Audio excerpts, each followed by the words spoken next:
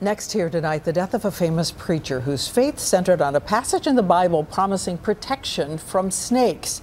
A rattlesnake took his life, and we've been reporting on this church for a long time. So now we're going to show you some images from behind closed doors. Here's ABC's Steve Osensami. Pastor Jamie Coots was always ready to meet Jesus, and the bite that killed him happened at church with his son and family watching. The snake that bit him, we've been carrying it to church now for about 4 months. He always told me, you get bit, you either die at home or God brings you through. The preacher himself walked us through his world last year, where believers speak in tongues.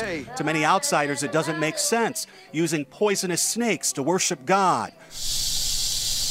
That's the singing of a rattlesnake.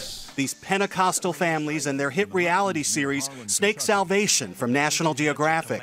There are more than 100 of these small churches across Appalachia, all fighting with state and local authorities. Their pastors arrested for breaking the law, using deadly snakes in worship. The snake is nothing more than that to me. It's just a tool that, is used in the Bible. A verse from the book of Mark defines their faith. They shall take up serpents, and if they drink any deadly thing, it shall not hurt them, and they shall lay hands on the sick, and they shall recover. True believers like Coots refuse treatment when the snakes bite.